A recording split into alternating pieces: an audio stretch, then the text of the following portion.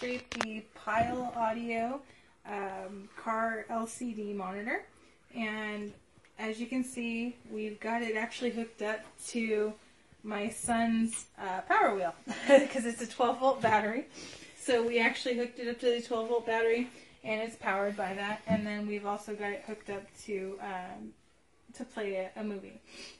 So it does come with a shroud for your headrest if you want to install it in your headrest. But we use the actual mount. I forget which button to push. There we go. We use the actual mount, so we can mount it to the hood of his car. It's got a little remote that comes with it that you can select the video, change the audio video setting from AV1 to AV2. You can change the screen size from wide to letterbox, and you can turn it on and off as well as cycle through the different modes. So right now I'm going to use the remote, and I'm just going to turn it off so you can see. And then I'm going to turn it back on and off because it's very sensitive. And then you can see you've got your menu button, which here we'll change it to audio video 1 so you can see a much clearer screen. So here's your menu button.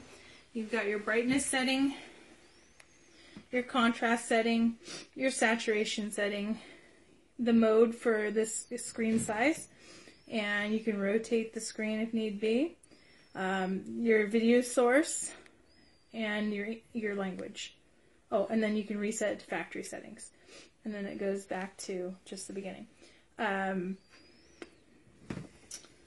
So that's about it for the remote. It's an LED remote, which is kind of cool.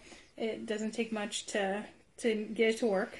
So we're going to demonstrate the actual playing capability. So I'm going to switch it back to AV2. And I got to turn on my device. And I don't have the audio hooked up, but you can see that it'll play. So we're going to play.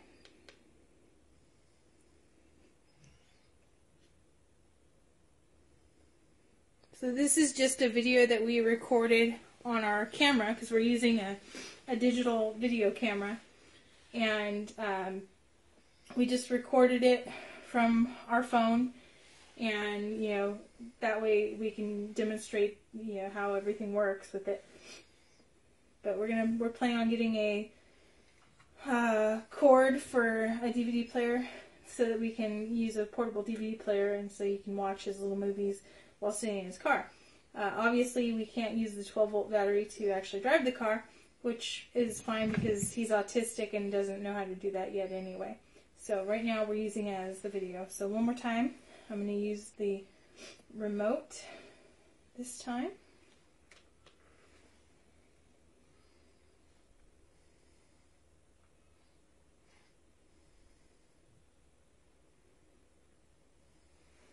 And then you can see the buttons here on the bottom, switches between your audio video 1 and audio video 2.